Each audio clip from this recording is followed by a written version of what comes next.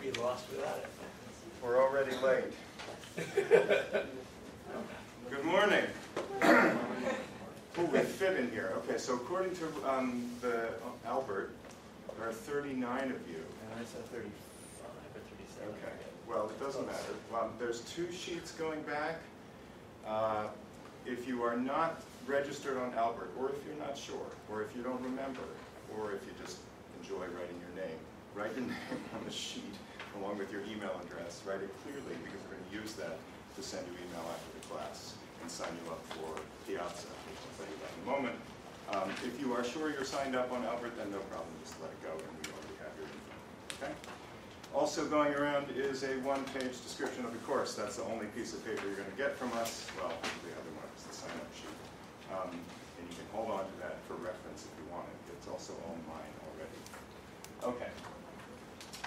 So if you're in the right room, you're here for math tools. This is the first morning of the semester, so everybody's waking up and recovering from a holiday weekend, so that's good. What can I say? I'm going to try to... I just see this coming. I'm going to have days and days of complaining about the markers on the HV system, this screen. So I will try to get it out of the way in the first half an hour.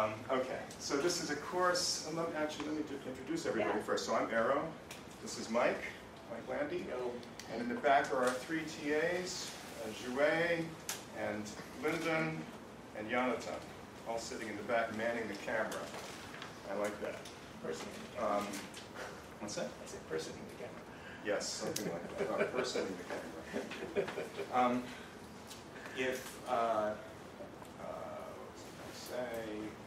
That's pretty much it. That's all I need to tell you. And you guys, please chime in if I forget to say something, because I'm already feeling a little scattered. It's like 3 minutes into the class and I'm scattered already. It's a good sign. Okay, so let me tell you a little bit about the class. This is a class that was, and the reason I'm telling you about this is because you should know the history of this class, because this is a class that was basically driven by student demand. Okay? When I came here, I'm a theorist, and I came to NYU, I was thinking, what am I going to teach? I don't know if I really belong here. And the students answered my question. They came and they said, we need a course that teaches us what all this stuff is. We go to meetings, we read papers, we read about analyses, we hear about models, and we don't know what anybody's talking about. There's a lot of buzzwords, there's a lot of words from different fields. It depends on whether somebody is a mathematician, or they're a physicist, or they're an engineer, or they're a computer scientist. And when we hear about these models, we don't know what they're talking about. So the students basically had this request that they wanted a course that would cover something about data analysis and modeling for neuroscience. And so I said, that sounds great, it sounds hard, it sounds like a lot of material. Let's get together and next week. And I got together with 5 or 6 of them. I said, please bring a list of all the things that you think you'd like to know. Things you've heard about, things that you're curious about, things that didn't make sense to you. You went to a poster at a meeting and it did, and you couldn't figure it out. You saw it in a paper, or you have your own data that you've been messing with and trying to figure out and you don't know what to do. Come tell me about the problem. So we spent a whole day walking. We had a huge list, it was insane, of everything you can imagine and more. And then I went away for 3 weeks and thought about, okay, how do I turn this into a course without making a mess of it? And so this course is the result of that, or this course was initiated by that process. So I'm telling you this again because it was the students that told me what they wanted.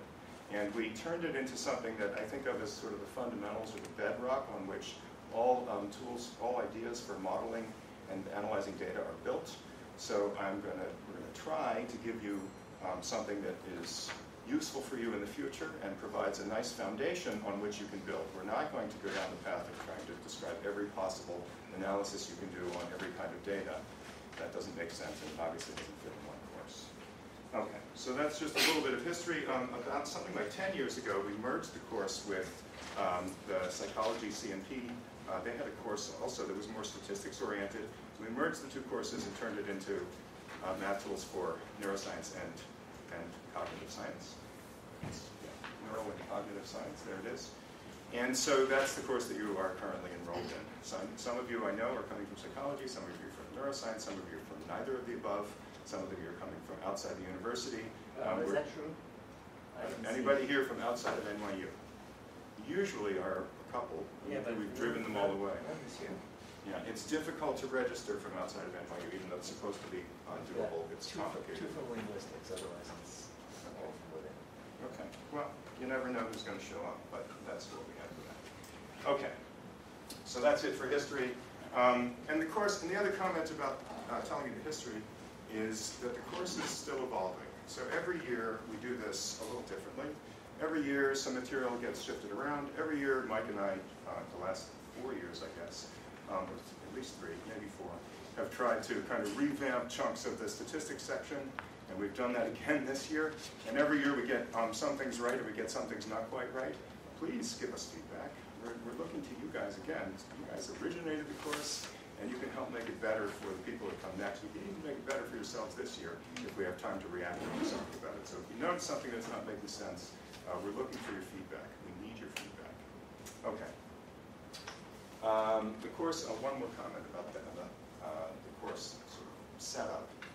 It's required for CNS and for CNP students, but waivers can be allowed if you feel like you're in over your head. I'll say more about that in a moment. You got to get out early, like within 2 weeks or something. I can't forget when the drop date is. And that's not meant to scare you away. We would like you all to take the course, and if you're up for it, you should go for it. But if you feel like you're going under, then there may not be a way back. So you should come talk to us, either Mike or I, or any of the TAs at any point if you're feeling like that's happening. Okay? All right. Let's see. What do I need to tell you now? So the easiest way to describe a little bit about how the course is going to go, the flavor of the course, is to go through the title and explain basically those first 2 words. Okay? So this is a math course.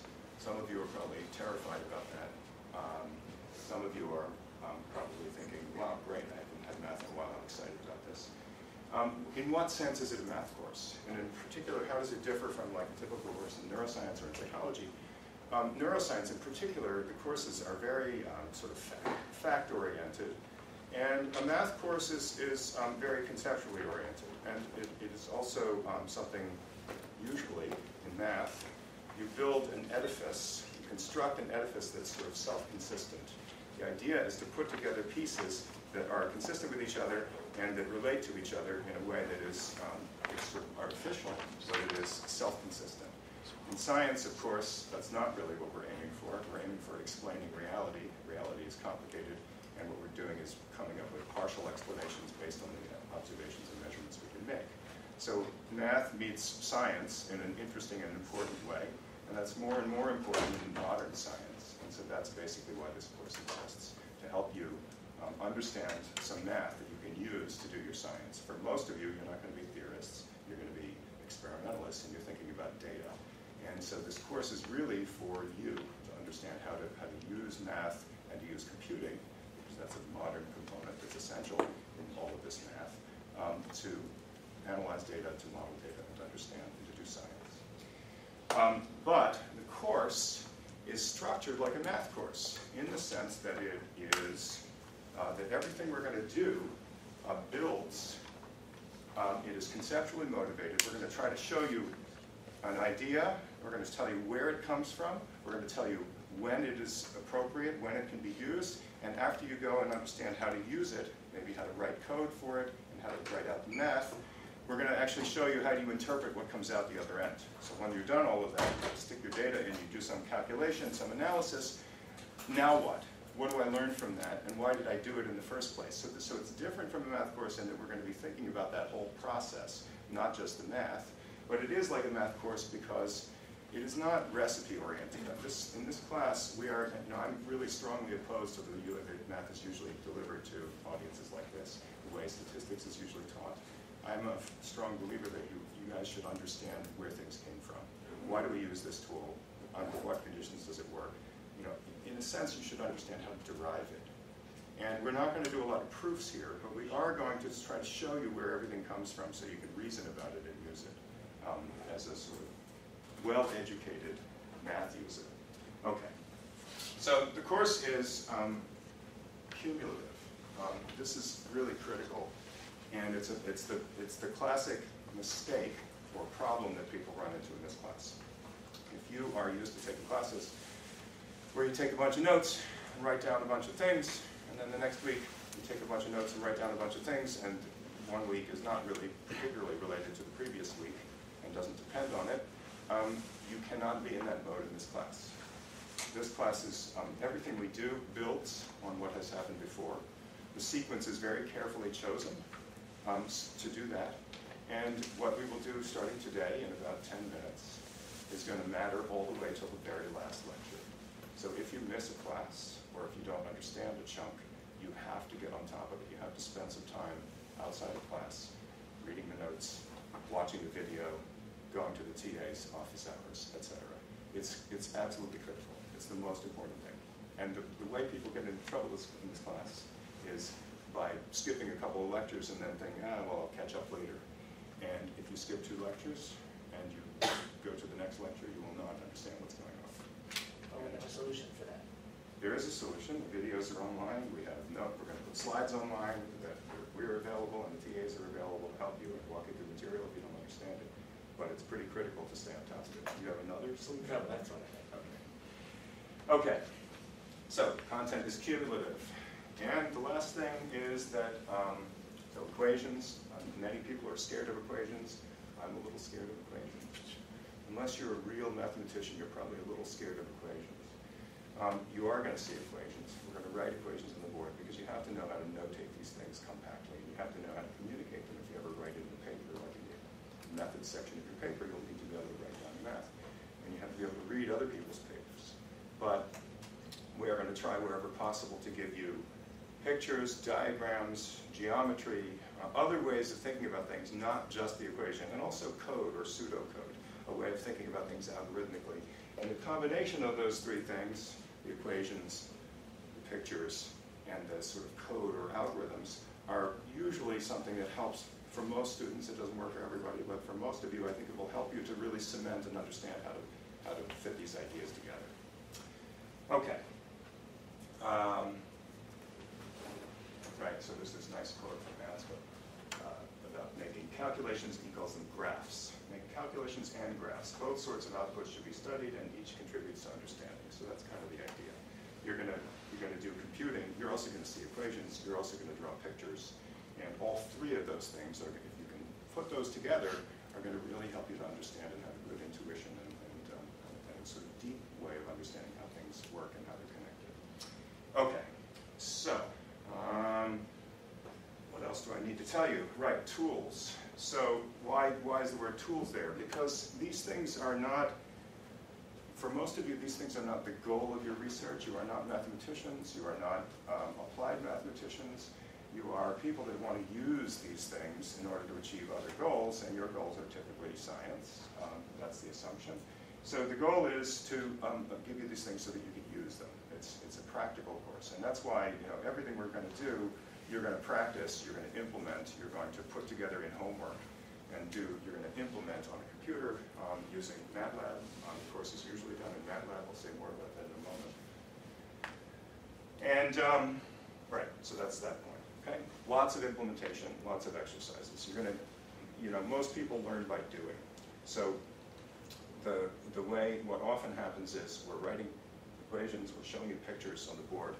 It all sort of makes sense, and then all of a sudden you realize when you sit down to actually do something that you didn't understand as well as you thought you did. It's a very common experience. Don't panic. Step back. Reason about it, and work your way through it, and get help from us and the TAs is the best advice I can give you. Okay, I think that's it for sort of describing what the course is about.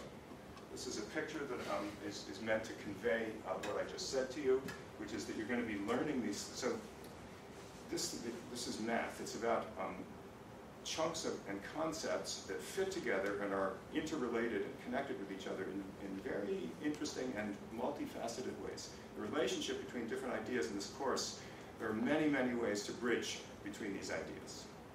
So you should think of it as a very complicated mesh, And of course, because of the way time works and the way communication works, we're going to stand here and deliver ideas to you sequentially and serially. But what we're really doing is climbing over some sort of mesh.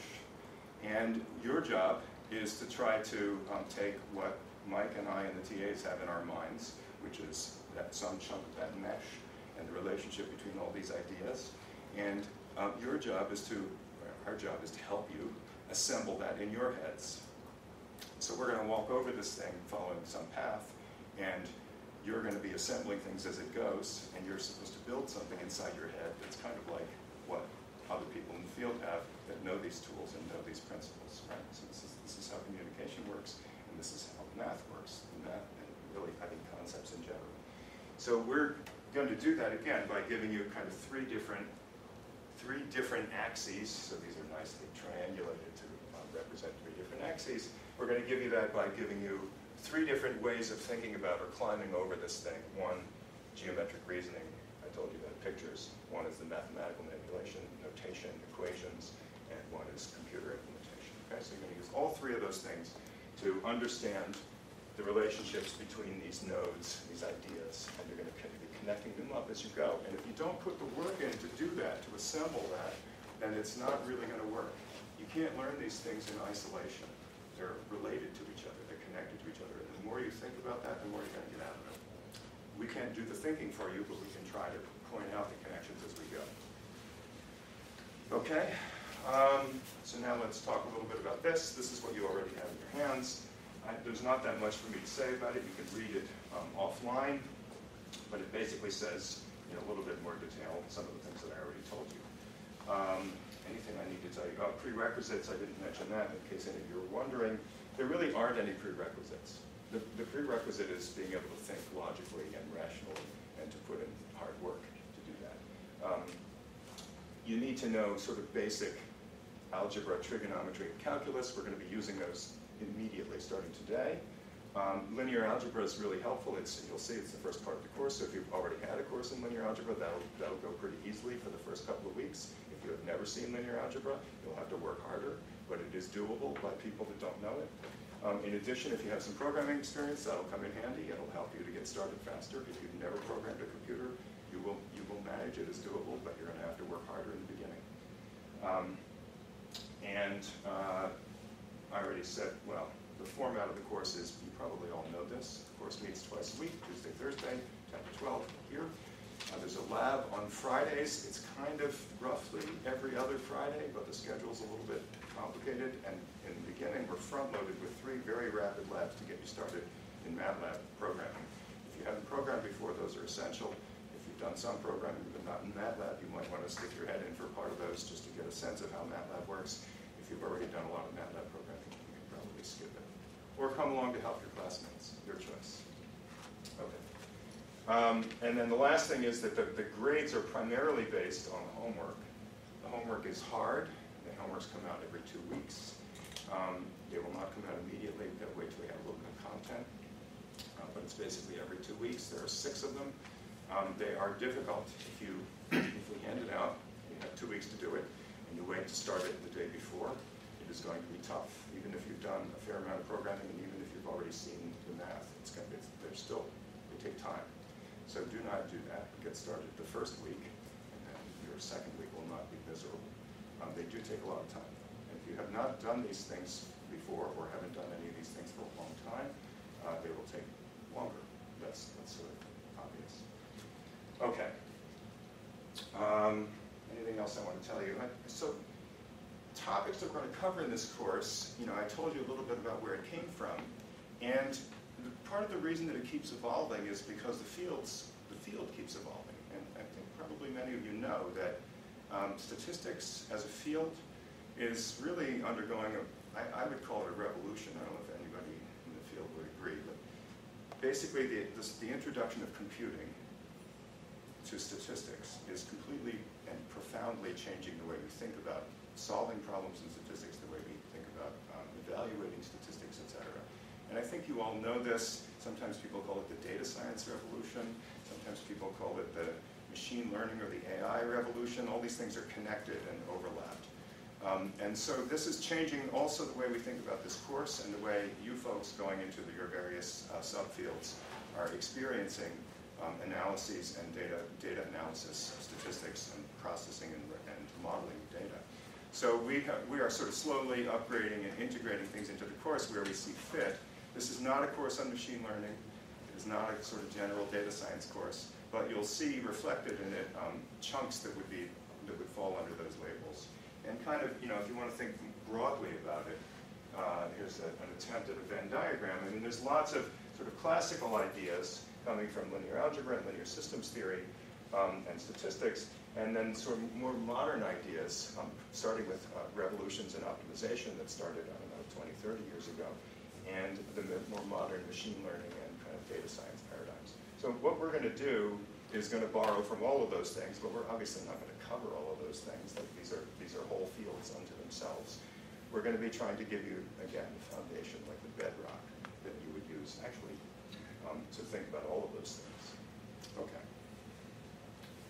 And this is at the bottom of the sheet that you have, and I'm not going to go through the details of the topics that are listed here, but I will point out that everything we do unrolls kind of in real time as we go through the semester on the web page. The web page is here. It's been here for a long time. If you want to see web pages from previous instantiations of the course, including last year, you can type the same HTML address and put the last 2 digits of the year afterwards. So if you type Math Tools 18, you'll get last year's, and you can see the entire semester worth of material. This points, as of this morning at 9:30, this points to a new one that is empty, except for today's lecture. Okay. Anything else? Right. Logistics, I already told you this. Labs, I already told you that. The first 3 are very rapid introduction to MATLAB. First one is Friday, this Friday, like in 3 days. Okay. So we have a lecture on Thursday, and there's a lab on Friday. Next week, we will replace one of the lecture slots with a lab, because we're trying to front load the labs and get you guys up to speed on programming that you're going to need right away for the homework. So we're going to have 2 labs next week. It'll be on the schedule shortly. I'll put it online. Other announcement, handouts. We will put the slides and some notes online. There's no textbook for the class. There's tons of material on this stuff. You guys, in the old days, we would point to books and various things that you could chapters of books that you could download. These days, Google moves faster than we do. If you want to find something, you're probably going to find it faster and better on Google than we can even deliver it to you. So we have links and things on the web page. Some of those, I hope they're all working. It's possible some of them have gone dead. But you will also be, I'm sure, searching for your own materials. And if you find something that you think is really good and really useful, please let us know. And we can try to link it for other students to also benefit from. Homework. I told you all this already. 6 problem sets. You're going to have to write some math, but not a lot. You're going to be writing code quite a lot. And you will be visualizing, plotting, graphing, sort of looking at things, testing things by examining them geometrically and graphically. I already told you about the grading. One thing. Yes. Labs are usually on Fridays, but we want to get you up to speed with programming quickly. So in fact, this coming Tuesday, a week from today, will be Lab 2. So there'll be 2 labs next week, Tuesday and Friday. We'll have a lecture on Thursday, but Tuesday will be a lab. 1 extra lab next week. Okay. A little bit more detail about the homework. I hate doing this on the first day, but it has become, well, it seems that it's necessary to issue some statements and warnings. Maybe we should do this again when we hand out the first homework, but I'll say it now, and maybe we'll say it again at that point in a week and a half or so. First, the homework is generally due in 2 weeks. I already told you this. Ration your time. Do not start the day before. Start in the first week, and then you will not be miserable the second week. You are expected to solve the problems in a way that demonstrates that you understand the concepts and the tools. Okay, so that means 2 things that are both of these points. First, you can't just look up a canned piece of software in Google or on the internet, or even use one of the built-in things in MATLAB that just does the thing we're asking you to work through. Because if you do that, it doesn't show that you actually understand it. If we ask you to implement and work through something from scratch, then you have to write it out and implement it from scratch. You can check it against something else, verify that it's working, but you are expected to write it out to show that you understand it. Okay? It should be obvious, and the questions are worded in such a way that say this. But every year we get somebody who says, can't I just use the regress function to solve the regression problem? And the answer is no. When you understand what regression is, and you understand how to think about it, and when it works and when it doesn't work, then you can use the regress function. But before that, you don't have a license to use the regress function. You have to write it out. You have to write out the math to understand what you're doing. Okay, that's the purpose of the course, so that's why we're insisting on this, okay? If you're not sure, ask. Okay? All right. The last thing is you are encouraged. You learn from each other. You're probably going to learn more from each other than you're going to learn from us. And we know that. And we want you to talk about things, discuss things, reason about things. But when you go to write your code, write your own code. You can't send somebody else your code or take somebody else's code and just stick it in for your homework. It's kind of obvious. This is, an undergraduate lesson, but we find that we have to say this. In any case, many of you were undergraduates as recently as June. So write your own code. Cheating will be penalized. I hate to even say it, but it will. So you have to write your own code. You're expected to think through and work through the problems and write them out yourself. Discuss them with the TAs, discuss them with us. But when you go to write it, write your own. Okay. All right. Are there any questions? And from the TAs or from Mike, did I miss anything? When are we talking about how to hand it in? Yeah, so the TAs will talk about how to hand in the homework, and if we do what we did last year, what we will do is give you a mini homework. It doesn't count toward your grade, but is for you to practice some MATLAB stuff and give you a chance to hand in something that looks like what you will have to hand in when you do the real homeworks. So that's an attempt to sort of regularize and formalize exactly how the hand-in works and what you're supposed to include in the file and things like that. So you guys are going to do that this year, right? Because we had the one from last year that's like that. Yes, Linda. Maybe now's a good time to add that we're aware that those who took the boot camp prior to this course, the boot camp was in Python because the instructors were very enthusiastic about using Python. And all three of us can use Python as well. So if you want to continue using Python, it might be a little bit difficult to get things to work because a lot of the functions and data sets are in MATLAB, but it is doable and it's been done in the past. So if you'd like to submit your assignments in Python in the form of Jupyter notebooks, that is okay with us. How many people are thinking they want to do it in Python? Okay, that number's going up pretty noticeably every year. That was inevitable. Yeah. Last year there were a few. The year before I think there were 2. So okay. It's good. It's good for Mike and I too because at some point I suspect we will shift the course over to Python. I don't feel like we're ready to do that yet. I think that is a harder starting point for most students if you haven't done any computer programming. But this is the way the world is moving, and so we will eventually get dragged, kicking and screaming. It's kind of like having to use this TV screen. Does anybody own a TV like this? Not that big. Better not say yes. Don't you dare. Okay. All right. Let's. Yep. Questions. Sorry. So if you Yes. submit codes in Python, does the version matter? Because I think some things change.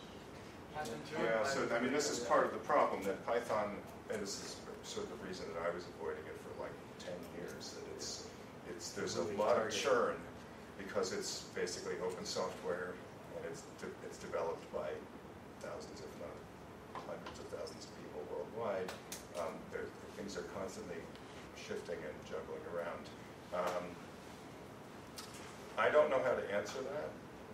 You guys want to give specifications for version numbers? Yeah, please submit in Python 3. Yeah, I was going to say probably we have to insist on 3 instead of 2. 2 is pretty deprecated at this point. It's been a lot of years. But if you have something, I can't imagine that we're doing anything so sophisticated that it will matter with the micro version you're using. but Not those letting are, people use the functions and have to do it on Right. raw, that Right. part should be pretty common. hopefully. But these are famous last words, so there's a pretty decent chance something will break. But I think the TAs, well, we'll consult with the TAs about how to handle the versioning.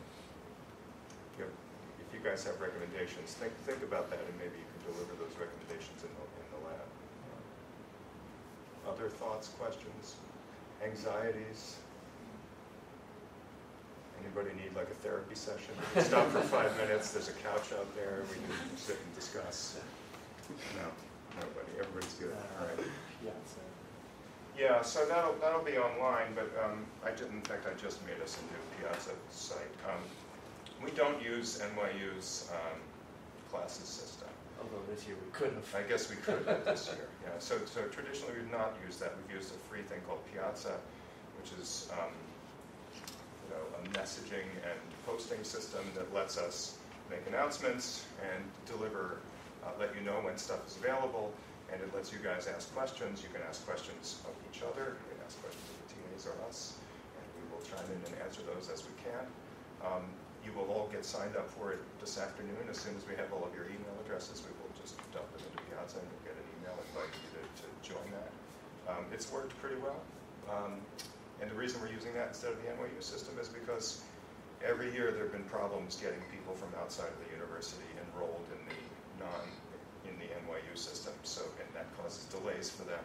So we're like 2 weeks into the class and they still can't get onto the internal system, and they're still having trouble with their ID card, etc. So we've been trying to make it easier for those folks. Maybe there are none of you this year. So Yeah, this is the first time. It looks like it's I not. think in many years, there's Yeah. usually at least a few. Okay. Other thoughts, questions? We're all good. Okay. Let's do something real. We're going to start with linear algebra. Why are we starting with linear algebra? Why would we do that? I get asked that question basically every year. And there's sort of two answers. One is that I think it's the most useful mathematical tool we have for dealing with data. And I hope you will agree after you learn some things about it. It is also it is a set of concepts, ideas, and mathematics that underlie essentially everything we do in multiple dimensions with data, and also huge chunks of engineering, physics, and other fields. Okay? And it's also I think, probably the most fundamental aspect that underlies machine learning and modern data science. So we're going to start with linear algebra. This is not a linear algebra course. Normally, if you take a linear algebra course, it's a whole semester. There's a great book written by Gilbert Strang from MIT, which I recommend if you really want to learn your linear algebra thoroughly. What we're going to do is we're going to do about 3 weeks, not even, I think it's like 2.5 weeks of linear algebra, really rapid. And we're going to do that by, first of all, not covering everything we would normally cover, obviously, and we're going to cheat. So instead of, what happens is that in a linear algebra course, it's normally, if you want to derive everything from scratch, it takes an entire semester to get to what I consider the gem of the field. We're going to get to the gem of the field, I think, next time. Maybe on Thursday, possibly next week. So what we do is we cheat a little. We're not going to give you a formal proof. One piece of it will just be stated as a fact. And you'll have to trust us and 200 years of mathematics that fact is correct and carefully checked. But from that, you will be able to do essentially almost everything else in linear algebra can be done using that particular gem. It's called the SVD, the singular value decomposition. So we're going to get to that very quickly. So today, we're going to start building toward that, and we're going to go quickly. But for those of you that already know this stuff, it won't be so quick. Maybe you'll just see it a little bit differently. Okay.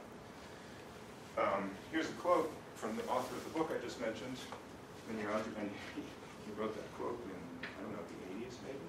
Linear algebra is as basic and applicable as calculus, and fortunately it is easier. And I agree with that quote.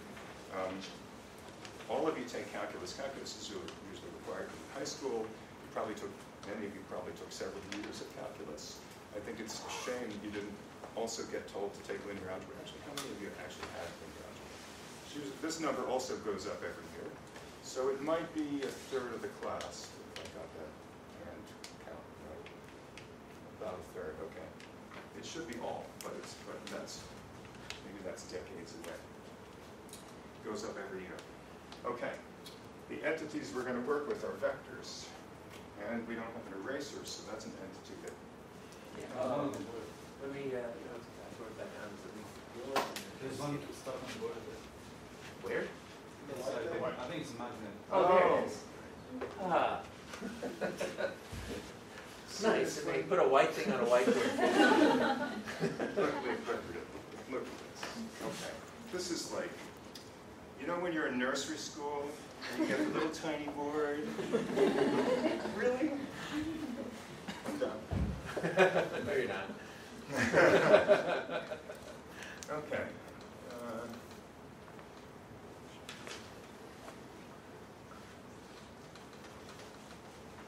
I'm not a fan of whiteboards. I'm not a fan of TV monitors. I like things old school. Okay. All right, so this is a vector. A vector is a collection of numbers, an ordered collection of numbers. That's all it is. A finite, typically, for this class, and for everything we're going to do, it's a finite set. It has a dimensionality. We're going to call it the dimensionality, which is the number of numbers. So these are labeled x1, x2, x3. Now, dot, dot, dot means, and so on, until we get to the end, which is x sub n. Capital N is the label that we usually use notationally for the dimensionality. That's the number of numbers, right, that are in this stack, okay? And then we'll indicate a vector by using a variable like x and putting a line over it or an arrow over it, or sometimes we'll put a little hat over it. I'll explain the differences as we go. So that's a shorthand. This shorthand with the vector over it, the little arrow, is a shorthand for that stack of numbers. Okay. Straightforward. And the order matters. That is basically indicated by the notation. So everything in math is very compact and very well formulated over lots and lots of years, centuries, to try to convey the essence of what's going on with a minimal amount of stuff. So this is not a paragraph description. It's just a letter with a vector over it, with an arrow over it. Okay? And that is supposed to unpack in your mind into something that is a stack of numbers or a collection of numbers that I'll give you more interpretation about in just a second. Okay, so everybody's good with notation. These little subscripts are telling you which version you're looking at. And by the way, that kind of stuff gets done differently by different people in different contexts. Sometimes it's drawn as subscripts, the way it is here. Sometimes people write, square brackets. You'll see some textbooks or papers where people will write something like that. That means the first element of X. When you're writing code, you will have other ways of accessing elements of a vector. So you'll see one of the frustrating things in math is that the notation is not standardized. In different subfields and even in the same field, you find people using slightly different notations. And you have to be able to sort of quickly convert or translate into, in your head, into what those things mean. So we're going to, sometimes by accident and sometimes on purpose, we will be switching notations. If you're confused, ask. But we will try to point out when we do that or notice when we do that so that you don't have to sit there wondering, what does that mean? Okay? So subscripts here, sometimes written with square brackets or even with just regular parentheses. Sometimes superscripts, but subscripts are probably the most common, and that's what's written on the slide. Okay. So how do we think about this? If we're in small numbers of dimensions, like if capital N is 2, then we can just think of this as a point on the plane. So the plane is this screen. Here's some axes, the horizontal and vertical line. We can put a point over here. That's the vector x. Here, just with a bar over it, it should be an arrow, but it's a bar. And we can think of it as, we can draw this arrow, the red thing, from the origin of this coordinate system, these two lines, the horizontal and vertical axes, from the origin to this location, and the two numbers that are inside of this, x1 and x2, are just the coordinates, right? There's the horizontal coordinate, we'll call that x1 by convention. The first coordinate is the horizontal one. It doesn't have to be that way, but that's convention. And the vertical one is x2, and this is just a position in the plane.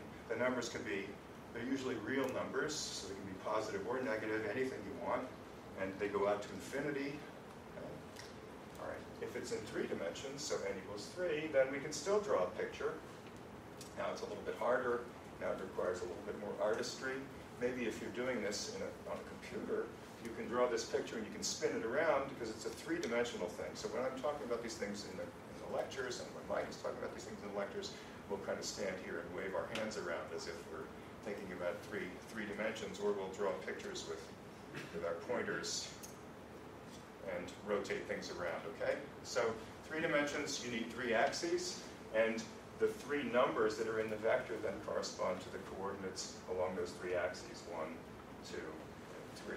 Typically 3 would be the vertical one off the plane. But if we're talking about, if we wanted x1 and x2 to be this screen, then the third one would be out of the screen, okay, perpendicular to the screen, sort of pointing slightly angled down toward the floor. Okay, so that's 3. And what about 1 dimension? Well, I didn't even mention that because you don't really do anything graphical with that, it's just a number. So a vector is just a generalization of our idea of a real number. Okay? It's several real numbers, some fixed number of them. And when n equals 1, it's just everything collapses to the case of just a single real number. We call that a scalar. Okay? For those of you that haven't heard the word before. All right. So n equals 2. We're going to see lots of things in n equals 2. It's easy to reason about them. It's easy to draw the picture. So we're going to do lots of these. In fact, 3/4 of the course will be pictures, assuming vectors that are 2-dimensional, and then we'll always be pointing out, and this is the power of linear algebra, almost everything we do will generalize to any number of dimensions. It doesn't just work in 2. It'll work in 100 dimensions. That's why it's so useful. So if you have a data set that involves recordings from 2,000 neurons, and you're looking at some complicated behavior that involves several different measurements, and you want to figure out how to relate the 2,000 neurons and their responses over time to some set of measurements that you make of an animal running along a path or through a track. You can use these kinds of data representations, and you can use the tools that we're going to talk about to analyze and work with things in 2,000 dimensions. And you can reason about them by drawing pictures in 2 dimensions. So this is the theme of what we're going to be doing with linear algebra. We're going to be reasoning about things, drawing pictures, and trying to understand things in low-dimensional spaces, and we're going to have to rely and trust and believe that many of those things that we're going to be doing down in 2 dimensions are going to generalize to, extrapolate to large numbers of dimensions where our data lie. So this is the power of these tools. This is why they are the bedrock of all those fields that I mentioned earlier. Okay. So n equals 3. And what do we do after n equals 3? Well, now we're in trouble. We can't do this anymore, drawing things with coordinates. So what we're going to typically do, and we'll do a lot of this, especially when we get to the second or the third chunk of the course, we're going to take these numbers and we're going to plot them in this, sometimes this is called a spike plot. We're going to plot them as little lines off of an axis. The axis is discrete, so this is the first location, the second location, the third location, the fourth location, so it's indexed. In MATLAB, the indices start with 1.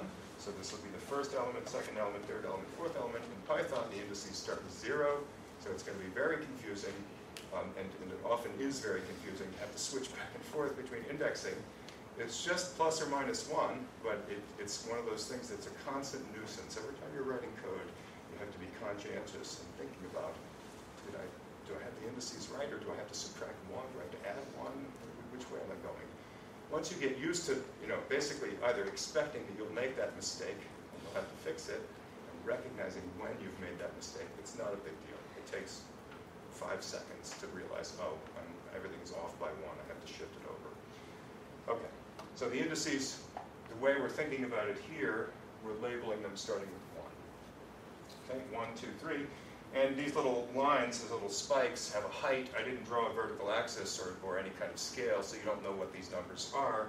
But the height is proportional to the value of that entry in the vector, right? And you can see here's a negative 1, just to indicate they don't have to all be positive.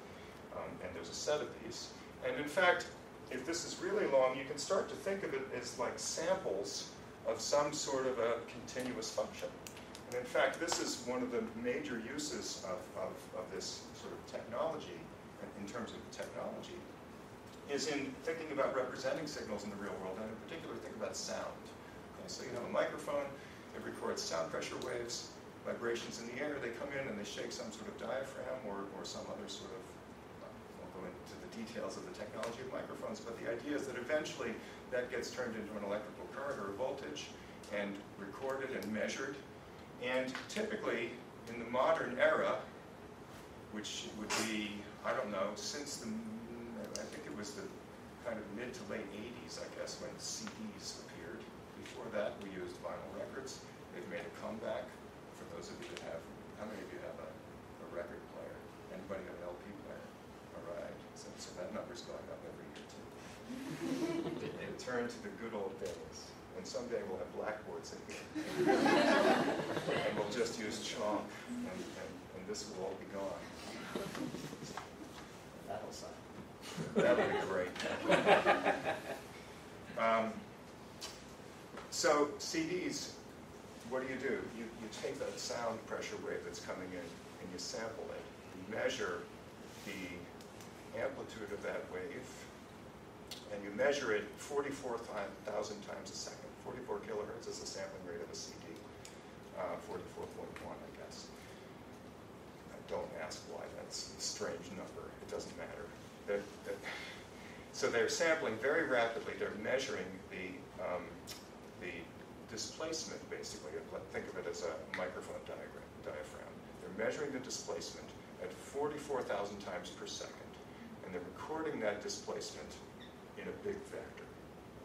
It's a really big vector because you need 44,000 of these things every second. So if you have an hour of music, you have 44,000 times 60 seconds per minute times 60 minutes per hour times whatever it is, 2 hours on a CD or an hour and a half. It's a lot of samples, but that's what it is. It's basically samples of the sound pressure wave. So you can think in your mind, and we'll come back to this again in a few weeks, that there was what these really are is a representation, and it's a partial representation, of something that used to be a continuous signal, that microphone diagram that was moving back and forth, and was following some sort of wave, some sort of smooth continuous wave, and this device measured where was that thing at different moments, and these indices now correspond to time. They're not seconds, they're in units of 1/44,000th of a second, and the absolute time is, well, whatever the clock was, the atomic clock in Boulder at the moment when you started the recording. But you can think of those samples on a CD as just these kinds of measurements. And there's another discretization that happens. So this is a discretization. This was a continuous wave, and we discretized in time, measured at specific moments in time. There's also a discretization in terms of these amplitudes. So those things, instead of representing floating point numbers or real numbers, let's say, what happens is those get quantized. They get measured, in usually 16-bit quantities. So that they'll take a 16-bit number. There are 2 to the 16 different values, and they'll spread those values out over some range. And these amplitude values that this waveform is going through will be rounded off to the nearest one of those increments. Okay? So what actually gets stored on a CD is a 16-bit quantity, 44,000 times a second, for however many seconds you have to record. Okay. So all of that is just saying this is all around us. The world has now gone essentially completely digital. It used to be that many things were analog. What goes on an LP, it's vinyl, and you record with little wiggles of the grooves on the vinyl platter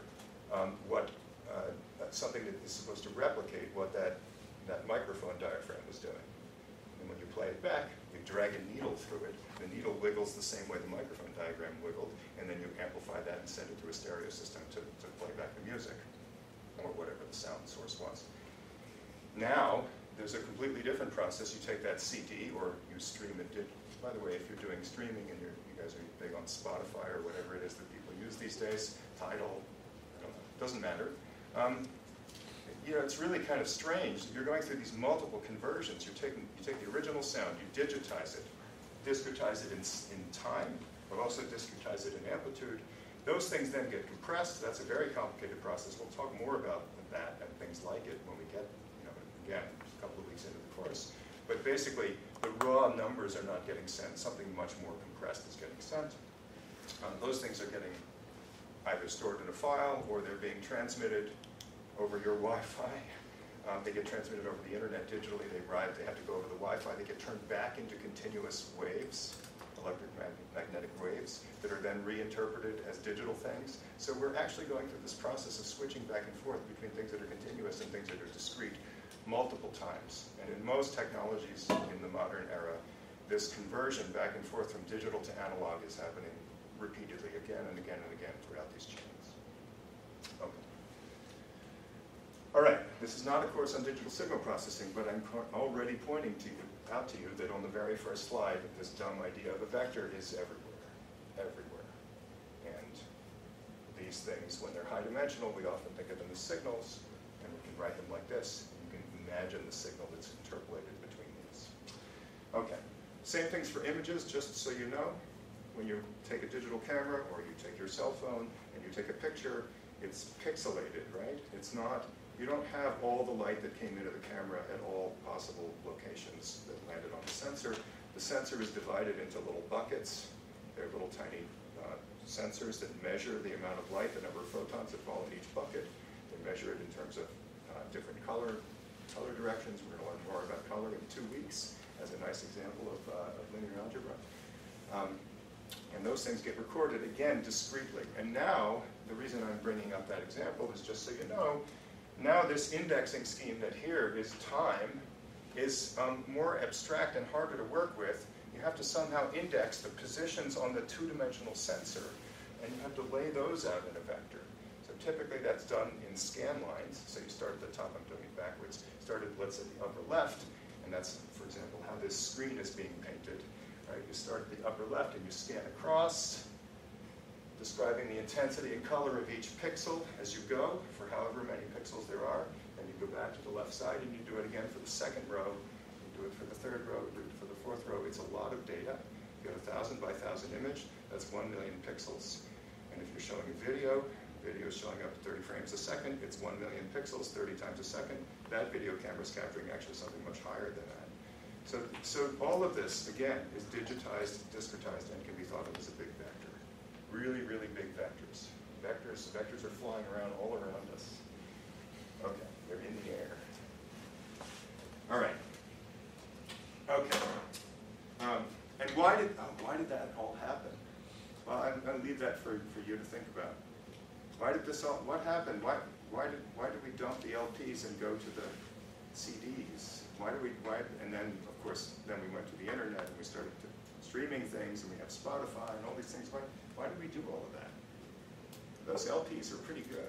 If you talk to the die-hard audiophiles, a lot of them still believe that sound quality peaked in the sort of 50s and 60s with analog, really, really high-quality analog recording technology and storage technology. So why all the digital stuff? I'll let you guys think about that.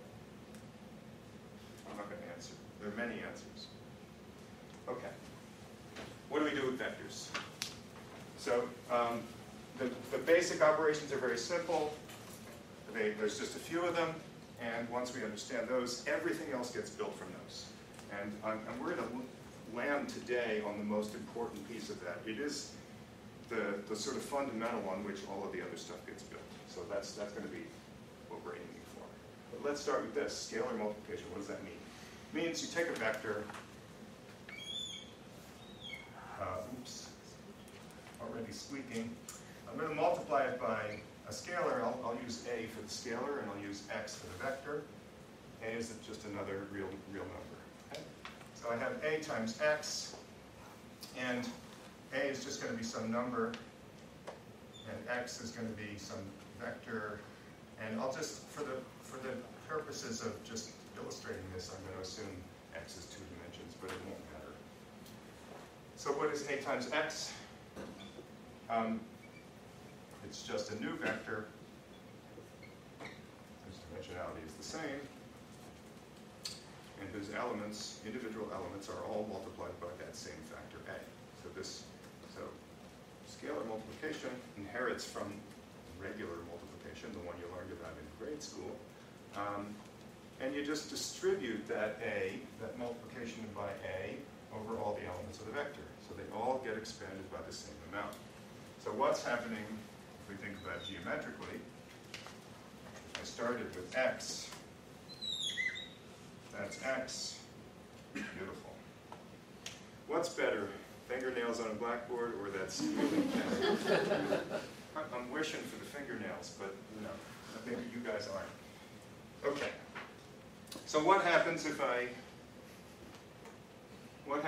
multiply X by A, and if I'm going to draw the picture, I better say something about what A is. Let's imagine A is 2.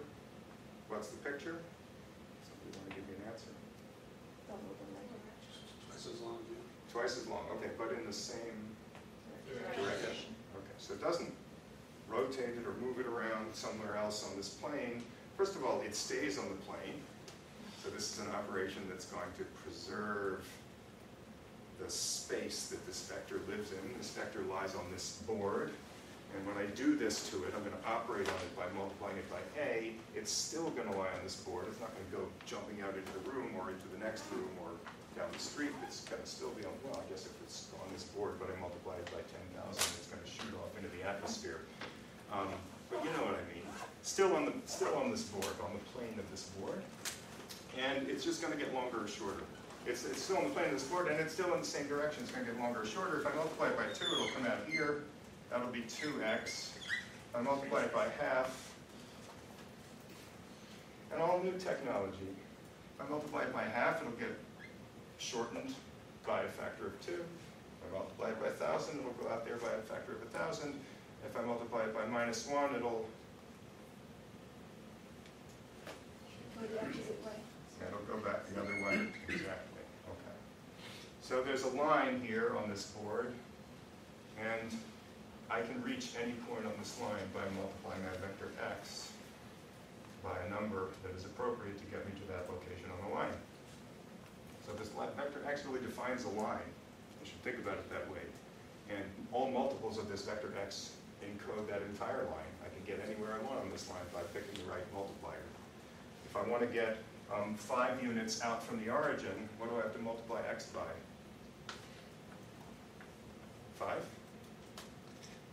Not quite, because we don't know how long x was to begin with. So if x was already 2 units long, and I already introduced the idea of length, we'll talk about it in a second, but if x has some length in this coordinate system, and I want it to have, it has a length of 2, and I want it to have a length of 5, I have to multiply it by 5 halves, right? So a has to be 5 halves if I want it to end up having a length of 5. So we now already have this idea of lengths. We have an idea of rescaling vectors by multiplying them by scalars, right? That's scalar multiplication. Okay? Anything else I need to tell you? I don't think so. 0. Oh yeah, we didn't do 0. 0 is special. I can multiply by any number, including 0. If I multiply by 0, what happens? Yeah, I mean, you can just look at this. We'll go back to the math, right? I'm just going to multiply this by 0, which is 0. I'm going to multiply this by 0. I'm going to have what's called the 0 vector. It's a vector filled with zeros. It's a special vector. It sits back here. That was a good noise. Is it bad? I'm going to throw something at you. Should you like I'm again? kind of enjoying it. But I'm up close. All right. So 0 means that I end up right there. And notice that if I was multiplying by these scale factors to move this thing around, I don't have to keep going back to x. I can just keep multiplying by different scale factors, and I can move anywhere I want on this line. I can multiply by 10, way out here, and I multiply that by 1/50th, and I come way back here, and I multiply that by -2, and I'm over here. And I can basically move around on this line as much as I want. I can hop around all day. But if I multiply by 0, oops, it's just like with regular algebra. Once you multiply by something by 0, you killed it. It's gone. You really, that kills it. You can squish and you can expand and contract these things as much as you want. You can even multiply them by the negative numbers. But if you hit 0, you just messed up. You just lost what you had. And now, once you made it 0, Now when you try to rescale that, multiply that by 100, if I'm sitting at the 0 vector, I multiply it by 100, what do I get? 0. So the 0 vector is like a black hole. It's sitting here, and anything that goes in there, it's gone. So you kind of want to stay away from that. And that's going to show up. That's going to be fundamental in understanding what we can do with linear algebra, when we reason about and understand linear systems, and when we think about singular value decomposition. That idea right there, it's already there when we're talking about scalar multiplication. Yeah. Time. Half an hour. Half time. Do you want to get up and do a show? I don't want to do anything. I want to see some. I want a performance. I'm not stopping unless you're going to perform. In the past, we've taken a short break in the middle. I don't know if we want to do that today or in general. Does anybody want a short break? Go grab some water or something? Okay, take a short break. All right. Boy.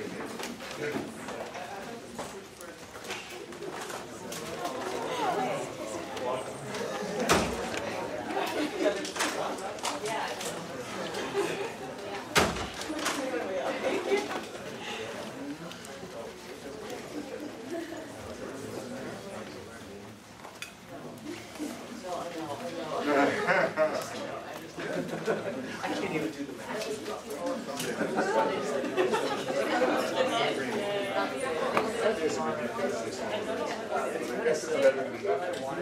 And I have to say, they do a race better. Everything But maybe it's a little better than I do. I don't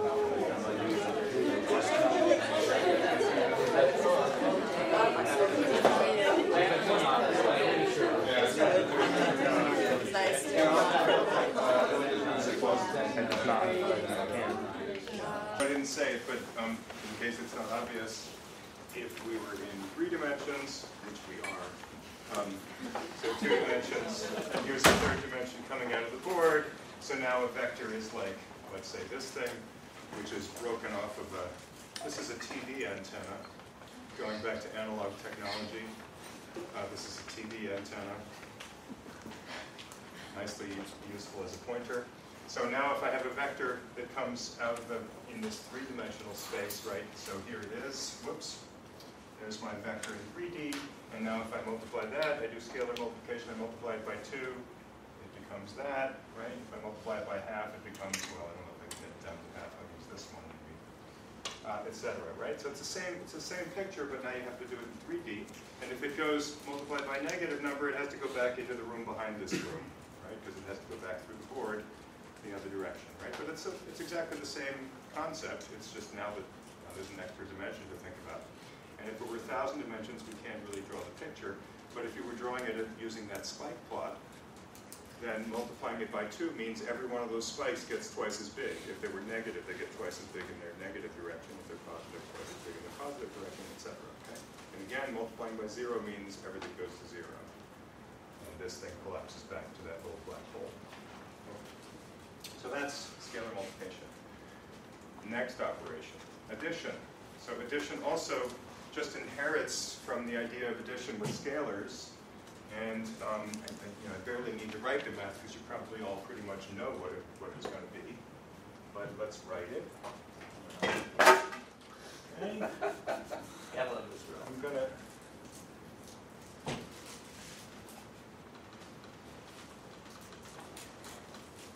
So we want to add 2 vectors together, and they're called, I don't know, let's say they're x and z, so that's x1, x2, let's say, plus z1, z2, and that's just what you might guess, which is you add the components, sort of pairing them up, x1 plus z1, x2 plus z2.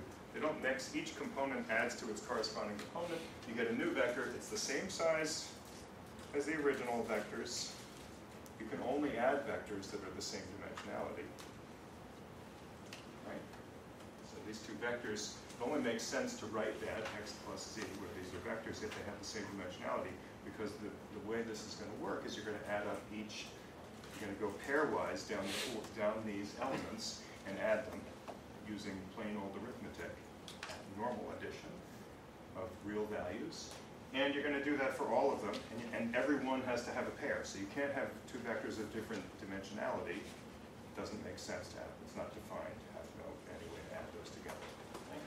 So that's what we're going to do, and what does that correspond to geometrically? You can kind of see what it'll be just by thinking about the graph, right? So if you have this vector that has two coordinates, and you have the other vector that has, I guess we'll do it green, and then blue will be our result. Let's say it's that. So this is z, and this one is x. And I want to add them together. What I have to do is add together the two first coordinates, add together the two second coordinates, and make a new vector that has those combined coordinates. That's just what the math is telling us. And what does that look like graphically? Anybody knows off the top of their head where they've seen this before? Where is that new vector? It's going to be a two-dimensional vector, so I can draw it in the same plane that these two are living in. Where is it? How do I think about that? I call it parallelogram. I heard a word. Parallelogram. Parallelogram, right. Okay, so what we have to do is we take this thing and put it head to tail with the other one. So if I just transplant the z vector so that its tail is here and its head is up here, something like that, then that's the resulting vector. That's x plus z. Okay? And the word parallelogram came up because I can take z and transplant it so its tail is at the head of x, or I can do it the other way around. I can take x and transplant it what I'm doing. Imagine taking x and just sliding it along here, right? So it goes sliding up until it gets to here. And then those both give the same answer. So what I just proved to you graphically is that x plus z is equal to z plus x. It doesn't matter which order you do this in. Anybody remember what that's called? Something from middle school, maybe. Commutative property, right? Doesn't matter. This is an operation adding two vectors together. Doesn't matter. The order doesn't matter. X plus z is the same as z plus x. And that's just inherited from the commutative property that you have with normal scalar addition, right? You add two numbers, it doesn't matter what order you do it in. And that's the same thing here. Okay. So that parallelogram, that shape is a parallelogram. It has two parallel sides. I didn't draw them very well in terms of making it parallel, but there's the two red vectors are supposed to be parallel. Those are x. The two green vectors are z. Those are parallel. And the combination of the two is what you get at this far corner, and that's the resulting vector, x plus z. Okay. All right, now we have to take that. So we have to take that and we have to combine that with, again, I'm making sure that I have everything here, right? So let's do the same thing that we did when we talked about scalar multiplication. If I now can combine these two things, I'm going to do some scalar multiplication, and I'm going to add some things. So I'm going to take these two vectors, x and z, and I'm going to multiply them by, I get to stick a multiplier in here, so I'll call that ax. That's scalar multiplication. And then I'll write bz, another scalar multiplier. And now I'm going to just, if I fix x and z, but I get to mess with a and b, what am I doing? So let's first take x and double it. What am I doing? If x doubles, then I'm just making it a vector over here, and that's going to take this thing, and well, it's kind of hard to draw, but now the green one will come off like this, and I'll get an x plus z that's over here. And in fact, if I rescale x repeatedly, what I'm really doing is just changing the length of this side of the parallelogram.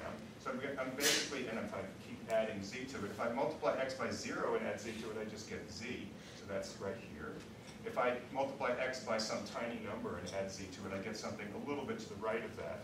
And I can, in fact, if I do this for all multiples of x, i.e. I mess with this a, trying lots of values, including negative values, what am I going to cover? What points am I going to get to? Right, so when I did this for a single vector, I multiplied by a scalar. I covered a line, right? I can kind of fill out anywhere I want to go along that line just by multiplying by the right scalar I can get to. Now, I have z plus ax, and I'm going to now adjust a. And now I'm going to be moving along here. By adjusting a, I'll be moving along here, always offsetting by z, and just adjusting a. So I'm going to cover again a line, but now it's going to be this line. It's not a line that goes to the origin, because I won't, and in general, I won't ever get to the origin. I'll be in this line that's offset from the origin, this one up here. This is z plus ax. I should have written that first, just ax plus z. And if I now put in b, well, first I can do x plus bz. What happens if I do that? Well, that's just taking x and adding different multiples of z to it. So this one I can think of as taking z and adding different multiples of a to it. This one, the other one, I can think of taking x and adding different multiples of z to it. That would give me this line. I can go anywhere in this line. So here, this is x plus bz for different b's, adjusting b. And this is ax plus z, where I'm playing with a. So I go along that line, and I go along this line. And if I can play with both a and b, where can I go? Where can I end up if I can adjust both a or b or both?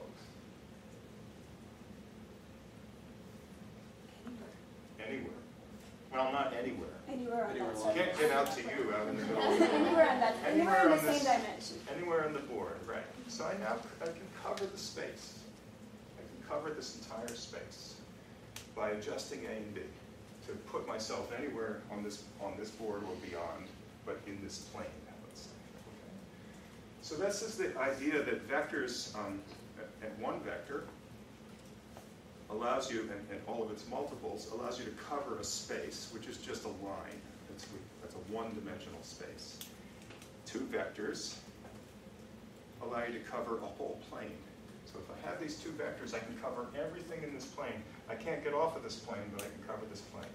And of course, if the two vectors I'm talking about were not these two drawn on the board, but they were, I don't know, two vectors, and I don't have enough hands.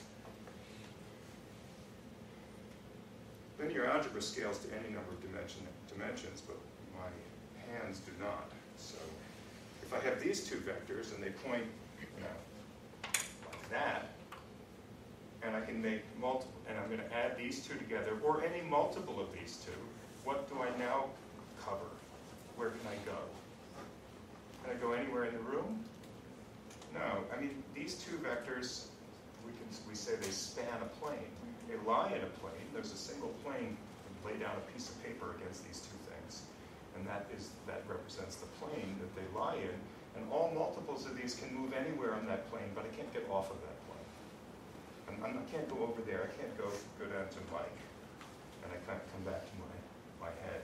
If Mike moves his foot over enough, I will get to it. Come on. That's your halftime show. Okay. So a set of vectors essentially spans or represents a space. And they can serve as a way of getting to places in that space. And we're going to see more of that in more formal detail shortly. Okay. Do you want to yet say when you don't get a plane? Yeah, I guess I should put in the bad spots. And we already hit that in the one-dimensional case. So when we did the one vector and all rescalings of that, we said, well, there's this one bad thing. If you hit it with 0, then you're back to the 0 vector, and the 0 vector is kind of useless. A 0 vector can't be used to do anything. It doesn't point in any direction. It just sits at the origin doing nothing, and multiplying it by various scalars, it continues to do nothing. So it's not a useful vector. It's one to stay away from. The same thing is going to be true in 2 dimensions, but we're going to have another issue, which is that if these two vectors that we're using to define or lay out things on a plane are pointing in the same direction, even if they have different lengths. So if I make one short and one long, but they still point in the same direction, then this trick, this idea that we just talked about, where you get to take multiples of one or multiples of the other or any combination and fill out the plane, that's not going to work, because multiples of one of these is anything on this line, and if the other one points in the same direction, then multiples of that one are anywhere on the same line. And so, and the sum of two things that lies on that line will also be on that same line, so we really won't be able to get off that line. So if it's bad luck if you've chosen two vectors and they happen to be pointing in the same direction, or any multiple of that direction, including if they're in opposite directions. One is like a negative the other. That's not helpful. You need two things that actually are not pointing in the same direction in order to do this trick and to cover a plane. And you kind of know that, right? If that trick of laying down a piece of paper on these two and saying, okay, here's the plane that they define, you can't do that if they point in the same direction. There is no, if I lay down the piece of paper, there's a whole bunch of ways that I can lay it down that it will be consistent with both of these guys. They'll both be on it, and yet there are many such pieces of paper. So you don't get a unique answer. There's not a unique plane that's defined by these two if they point in the same direction or opposite directions. Okay, so we're seeing these ideas are kind of very natural, very intuitive, and could be completely formalized, and they're kind of underlying everything that we do in linear algebra. I think that's all I want to say about that. Yes, let's go on. So now let's define, I already mentioned the length of a vector, and it's what you think it is. It's like how long is it measured in some units. So, you know, this thing I could go get a tape measure and see how long is it. And if I made it twice as long, then its length would be twice as big. It's exactly what you think it is, length. How do we measure the length of a vector? How do we write? So geometrically, it's kind of obvious. The length is, you take a ruler and you put it down on the thing and you measure it in whatever units you want. What do we mean by the length of a vector mathematically? In 2 dimensions, that's pretty easy because you've all had basic geometry and you all know how you measure the distance between 2 points. So if I draw a vector x and I want to know what is its length in terms of, you know, in terms of its coordinates, x1, x2, how do I do that? What's the length of that vector if I tell you that it's 2-dimensional and these are its 2 coordinates? How do I measure this piece? Right, so there's a Greek name for that. There's like a rule that you're going to use to get the answer. Anybody's going to remember that? Right, the Pythagorean theorem. Okay, so it's just about triangles, right triangles. Here we go, we draw a right triangle here. We say this is x1, this length is x1, this height is x2, and so the length of the vector from the origin to here is the square root of x1 squared plus x2 squared. The Pythagorean theorem tells you that this thing squared plus that thing squared is equal to, what do you say, close, nearest plus adjacent squared plus what's the far thing? There's a word for it. Adjacent squared plus opposite squared is equal to the hypotenuse squared, something like that. That's the way I think you learn it in grade school. Anyway, I think you all remember what it is, and it's pretty simple. The sum of squares in a right triangle, the sum of squares of these 2 components is equal to the square of the hypotenuse, the diagonal of it, right? So the length of x, if we wanted not the squared length, but the actual length, we write, let's write it out. Right here. We're going to notate this usually with double bars. Not everybody does. There are different notations, but let's start with this one. It's a little bit clumsy and maybe hard to understand why you have to use double bars, but let's leave it that way for now. So I'm going to write double bars, and I'm going to put a square there. Actually, let's get rid of the square.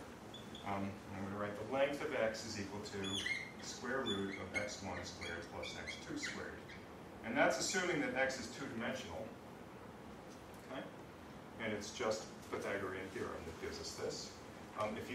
Sometimes we'll leave out the square root, and we'll just express the squared length. It's kind of obvious, but we'll say this thing squared is equal to x1 squared plus x2 squared. We won't put the square root there. We'll be talking about the squared length. And depending on what it is that you're trying to say or prove or understand, sometimes it's more convenient to work with the squared length. Sometimes it's more convenient to work with the actual. So it's just about keeping track of which thing we're talking about. How does it work in 3 dimensions? So if I had a third dimension coming out of the board, there would be an x3 here. What would the length, and this vector is now something that's coming out like that. What's the length of that thing? How do I do that? Geometry is suddenly harder, except that you can kind of do this recursively. Right? I see. Something like that. Yeah. Okay, so how does that work? Recursively. So you just, let's imagine that I draw this so that it's out of the board. It has a third component, and its first 2 components are just these 2, x1 and x2. Has a third one that's out here. So the actual vector is this, the tip of my pointer. And there's some distance from the board, which is x3. Okay? So how do I get the length of this thing? Well, actually, let's just do it bit by bit. We first had the piece that's in the board. I already wrote it down. That means the squared length of this thing is the sum of squares of these 2 guys. Right? The actual length is the square root of that, but leave it as the squared length. And now I have another right triangle here. It comes from the board straight out. There's a perpendicular coming out of the board from here to my pointer. And that right triangle, maybe you can't see it very well, but there's a right triangle whose the adjacent side is this piece. It's this original x, the one in 2 dimensions. And the opposite side is this little stub that's sticking out of the board. That's x3. And so if I want to know the length of this vector, which is the actual 3-dimensional vector, all I have to do is take the squared length of this 2-dimensional piece plus the square of x3, the last piece, and add those together. So that means the squared length of the one in the board is x1 squared plus x2 squared, and the third piece is just x3 squared. I add those together and take the square root, and I'm done. So if it's a 3-dimensional vector, it generalizes in the obvious way. You just add the third coordinate squared. And in fact, if it's a 100-dimensional vector, you could go through, and we will not, 100 such steps, tearing off one piece at a time, squaring it and adding it, and you would end up with this expression. We'll write it the way we would write it if we were writing math. How would we do this? We'll introduce a little bit of notation. We might write something like this: x1 squared plus x2 squared plus ... xn squared. Okay, so there's a general statement for vector length. The ... meaning I left out a lot of terms here, or maybe I didn't leave out any terms. Maybe there were only 2 elements. The point is, this is supposed to be a general expression for the sum of squares of the components. Okay? Another way we might write that, just to give another piece of notation, because we're going to see this a lot in this course, is what we're doing here is we're summing over the indices of this vector, 1, 2, all the way up to n. So what we write is a capital sigma, that means sum over, and we have to use a letter, a variable, if you like, to represent the index. So we're going to use little n. From n equals 1 up to big N. So this whole thing, this is a shorthand notation that says sum over, compute the sum over something as little n goes from 1 up to capital N. 1, 2, 3, 4, 5, 6, 7 until you get to capital N. And what are we summing? We're summing the component, the nth component of x squared. Okay? So this is a notation, a shorthand notation for that. So instead of writing this out all the time with ... we'll start writing sum over these things squared, where we're notating what it is that's changing as we go through the sum. The thing that's changing is the little n, that's the index of the vector. It's listed, it's right here, x of little n. Okay? Another thing to note is that making this step of writing it this way is sort of expressing it as a function, and that actually is parallel to the way you're going to write it in code. If you're writing a piece of code to compute this, you would write a little loop that goes through and updates something, pulling out the nth element of the vector, one element at a time, squaring it and adding it up into some place where you're accumulating the answer. So this math notation is parallel to the kind of, at least conceptually, to the code that you're going to end up having to write in order to compute something like this. We're not going to be making you write code to do things like this, because this is a little bit too simple, but already the idea of what it takes to write code to do these things is starting to appear and emerge, even just in the notation. Okay. So that's the length of a vector. What's the length of the zero vector? 0. Are there any other vectors that have a length of 0? No. Because the length is always positive. Why is it always positive? Because you're summing squared values, so those are always positive. If they started out negative, that's fine, but they become positive when you square them. So everything you're adding up here is positive, so this thing can't be negative. It's going to be always positive, and then you take the square root. It's a good thing that it's always positive. All positive numbers, you take a square root. What's the smallest this thing can possibly be? If I wanted to minimize this, I wanted to pick a bunch of x's to stick in here to have this value, the length of this thing, come out as small as possible. As small as possible that you could get. Well, they're always positive, and I could make them smaller by, taking this, for example, this first element and reducing it. But what's the smallest it can possibly be? Well, 0, right? I can't make it less than 0, because if I go negative, it'll go positive again, right? Everybody knows the function. If I plot x squared, this is, if I have, or let's do it this. Here's x, and if I plot the function x squared, I get a parabola, right? So where's the minimum of that function? At 0. That's the smallest it can possibly be, and the value at 0 is 0. And I can't get any smaller than that, because if I move to the right, it's going to go up, and if I move to the left, it's going to go up, so that's the minimum. Okay, we just introduced another idea that's going to be with us throughout the course, optimization. If I want to find the minimum of a function, I'm trying to optimize something. Where is the minimum value of this function? And in some cases, we're going to be able to answer that question in exactly and in what we call closed form. We'll be able to write down an expression to give us the minimum. In other cases, you won't be able to do that, and you'll actually have to search for it, or you'll have a computer search for it, like search over the space to try to find the place where the function is smallest. So that's a foundational concept in really all of mathematics, and especially in data science. All the stuff that's happening right now with machine learning, almost all of it is really, in the end, about doing optimization in very high-dimensional spaces. So the fact that Google figured out how to recognize images or how to do translation from one language to another, they do this using very large, complicated functions with tons of parameters, and they optimize over those parameters in order to get the best possible translation based on data sets, large data sets that they have training on. And it all comes down to fundamentally this basic idea. How do you find the minimum of a function? You write down the function, how do I find the minimum? Where is that? In the case of something like as simple as x squared, the answer is easy. We know what the answer is intuitively. We can also draw a picture, a graph, in one dimension, and we can point to the bottom of this bowl. You can imagine, if you want to be physical about it, you drop a marble, and you let it slosh around for a while. But eventually, you wait, come back in half an hour. Depends how frictionless everything is. And if you come back, where's it going to be? It's obvious, right? Unless you live in a very strange world, it will be sitting right here. It will have found the minimum. And that's how a lot of optimization happens, by dropping marbles and just shaking and waiting for them to get to the bottom of the bowl. In some cases, you don't have to wait. You can calculate where the bottom of the bowl is, and you can jump to it. Okay? And we're going to, the class of problems we're going to be dealing with in the first few weeks of the course are the problems where you can actually jump to it. And they're, in fact, all quadratic. This is a quadratic optimization problem. This is parabola quadratic. And we know how to find the minimum of a quadratic problem. You can just write it down. You guys probably remember how you factor quadratic equations, right? Negative b plus or minus the square root of all that stuff. All right.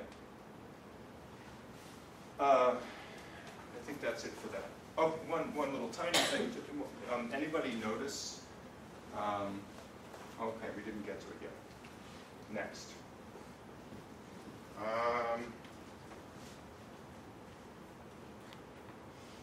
Okay.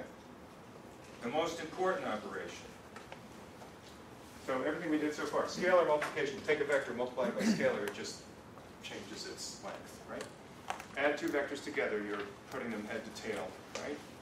And that gives us also these ideas that those two operations combined allow us to move around and cover what are called vector spaces. Okay. unit vector? Didn't do it yet because we're doing, yeah, all right, do it now, fine, and then I'll do dot product. So, a vector of length 1 is called a unit vector. 1 unit, it's called a unit vector. Normally, when we have a vector of length 1, we will denote it, if we were assuming a vector has a length 1, instead of putting an arrow over it, we'll put a little hat over it. So, and also sometimes we'll use the letter U as a reminder that it's a unit vector. Okay, so if we write that, that's usually going to be a mnemonic, or it's kind of a convention for indicating that this is a vector, but it's a unit vector. It has length 1. So the length of this vector is supposed to be equal to 1. If I have a vector and it doesn't have length 1, I can always make it have length 1. And how do I do that? I have a vector of length 2. What do I do? Right, divide it by 2, or multiply it by half, and that will make it have length 1. So, in other words, I can always get unit vectors just by taking any old vector x and dividing it by its own length. Right? So that thing will be a unit vector. Unit vector. And there's one exception to that, which you already know. Right? So if x has length 0, and I'm writing a piece of code to do this, I'm going to get an error because I'm trying to divide by 0. If this is 0. If the zero vector has length 0, but the 0 vector is the only vector that has length 0. There's no other vector that has length 0. So I'm in trouble if I'm sitting in that little black hole right at the origin. I can't do this. And the reason is very simple. This unit vector, what you're really saying when you make a unit vector like this is you're saying, I don't care about the length of the vector. It doesn't matter. What I care about is the direction of the vector. I want to preserve the direction of the vector. I don't care about the length, so let me get rid of the length, or I'll make it some standard length, and typically we make it 1. So we divide it by its length, and I have what's called a unit vector. And I can't do that with the 0 vector because it has no direction. It's directionless. You know people like that. And I think you're thinking of them right now. We won't ask for names. So, but everything else can be made into a unit vector. Because what you're really doing, you think about the whole space. What you're doing is you're taking all these vectors that are out there, all these points in this space. They have all different lengths measured from the origin. And you're pulling them back so that they have a length of 1. And where do they end up when you pull them back so that they have a length of 1? So there's one out here. You smash it down like that so it has length of 1. And there's one over here, you smash it over here, over here, you smash it over here. There's one that's really short, and you don't smash it, you stretch it out so that it has a length of 1. Right? Everybody's going to the same place. What's that place?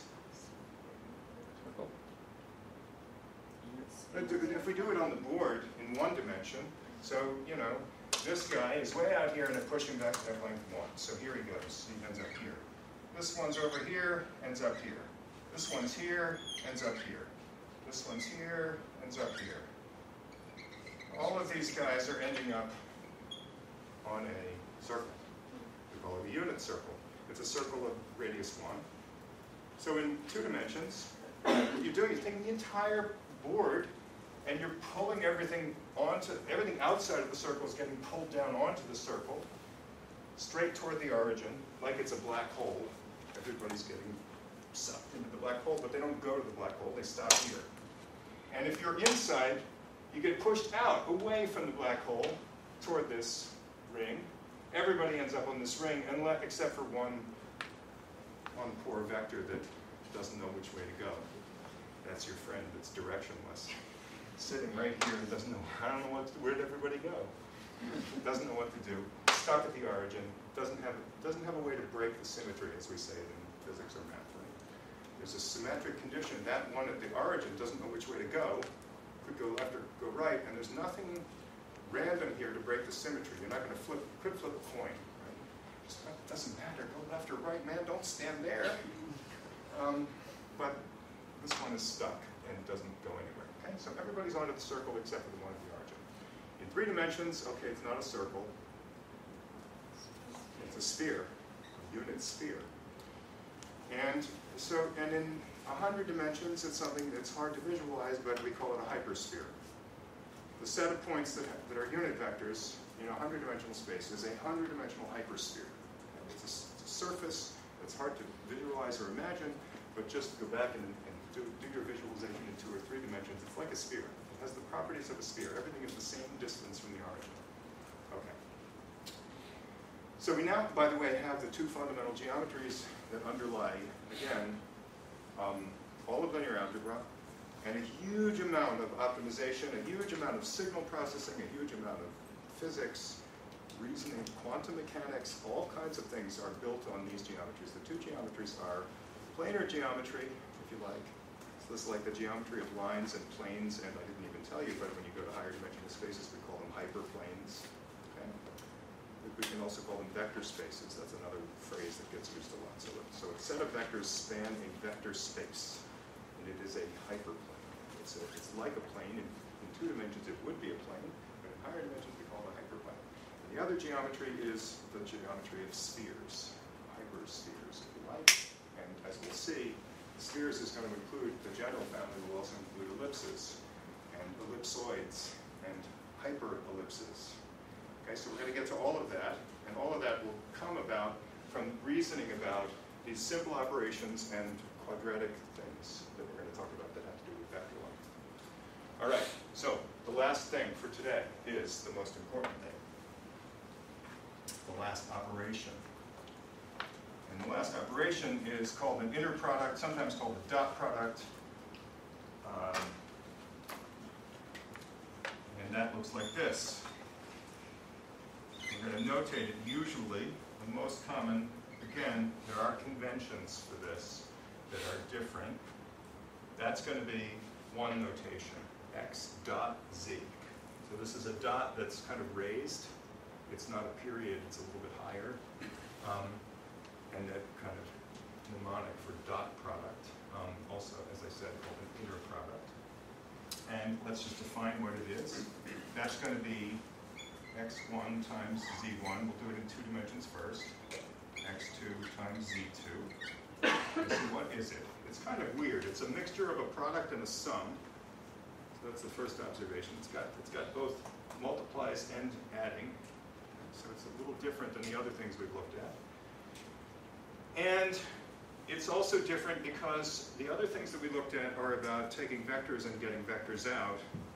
This is about taking 2 vectors and you get out a scalar. So this is a number.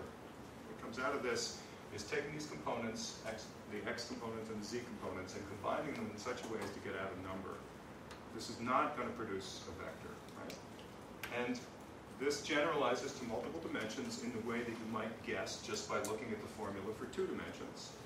You multiply these pair of coordinates, elements, x1 and z1. You multiply this pair, x2 and z2. You multiply the next pair, x3 and z3. Next pair is x3, x4 and z4, etc. And then you add them up. Okay? So sometimes I think that of an analogy, it's kind of like a zipper. It's like you kind of pair these things up, add them up, and then you zip them all together and add them. Sorry, you multiply them together, pair, multiply, and then add them all up. Okay? So we can write that again in math. If we were doing it in general, it would look something like this: the summation from n equals 1 up to capital N of xn times zn. Right? That's the product of the nth component of x and the nth component of z. I'm multiplying those for every little n, and I'm doing that for all little n's, and then I'm adding them all up. That's what this sigma is over here. This is a summation, right? Okay. So why would we do that? What's the point of adding up all those things to get out this number? It seems like a little bit of a funny operation, and like I said, it kind of looks like a hybrid of these other things. Well, let's start by, I think the way we're going to do this is we're going to try to understand what are the properties of this thing by peeling it apart. Okay? So let's first notice that this thing, which is the product of these 2, x and z, what happens if how is it going to behave if I take one of these guys, let's say x, and I double it? What's going to happen to this thing if I double x? Well, we can kind of trace it through. If I double x, i.e. I take x and multiply it and scale and multiply it by 2, then I take each of the components of x and multiply them by 2. So that means this x1 will be multiplied by 2 and this x2 will be multiplied by 2. And I could factor that out, right? Standard algebra. Factor that out and notice that this entire thing will then be multiplied by 2. So doubling x leads to this dot product or inner product doubling. The same thing will be true if I double z. If I take z and I multiply it by 2, again, this whole thing will double. And if I multiply them both by 2, then the whole thing will go up by 4, right? So whatever this thing is, it scales with rescalings of the two input vectors. So if I start with these two vectors and I rescale one of them, the whole dot product goes up by that same amount. So that already tells you that whatever this is, I should be able to write it as something that goes, it's like proportional to, let's do it that way. It's proportional to, I don't know, you probably haven't seen that sign, so it's a funny looking sign. It looks a little bit like, well, it depends who you ask. So there's a circle and then a half circle next to it. Kind of looks like an O next to a C, but they're connected. They're like joined at the hip. It looks sort of like a, I don't know, a goldfish swimming to the left, or an earwig. You know those funny little bugs with the little things in the back? No? Nobody knows what I'm talking about? I'll try to draw an earwig. It's just like an earwig. It just has a little head up here. It's got these funny looking things that come back like this. It sort of looks to me like this thing. Proportional to. Okay. In LaTeX, you write this with /prop2. It's proportional to. Okay. So a little bit of math notation. We've got a bunch of math notation we've already put in here. Summation, proportional to, etc. Okay. So this thing is proportional to the length of x and the length of z. And I'm saying that because I already said if I change the length of either of these things, let's say I said double, but imagine you multiply them by a, and where a is any number you want, then this thing will change by that same factor. And in fact, if you multiply one of these by 0, then this thing will be 0. The whole thing will be multiplied by 0. So you know it's got to be proportional to the length of x and the length of z. It's not equal to the length of x times the length of z, but it's proportional to it. And what we have to figure out is we have to figure out how to write something that's not about proportionality. We want to express it as an equality. So what we've done, I didn't say this before, but let me say it now.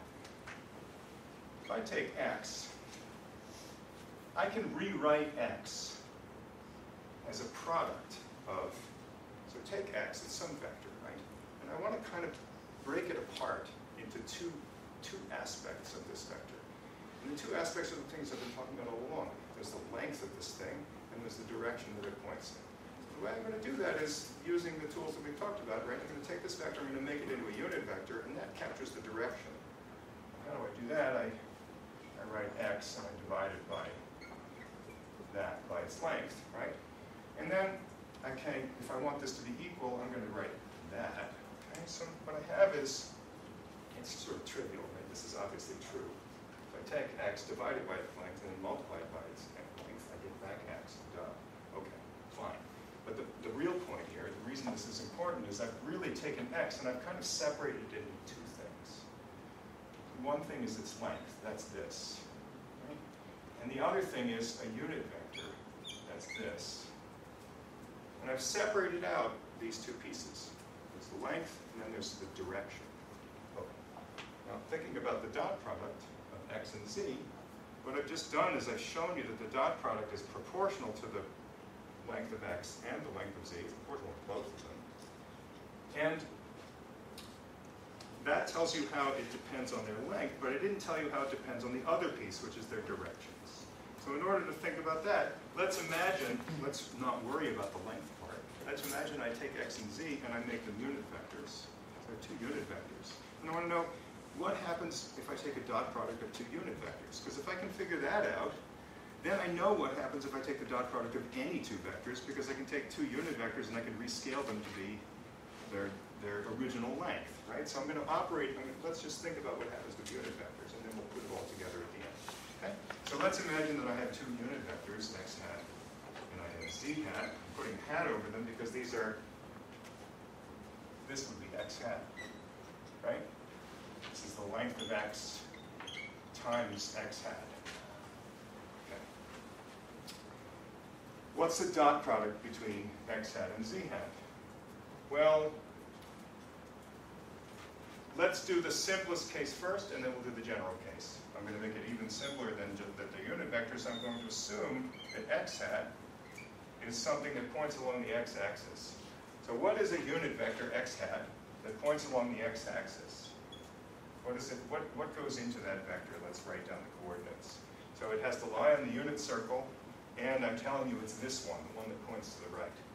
That means its first coordinate is 1, and its second coordinate is 0. And sure enough, that has length 1, because if I take 1 squared plus 0 squared, and I take the square root, I get 1. Okay?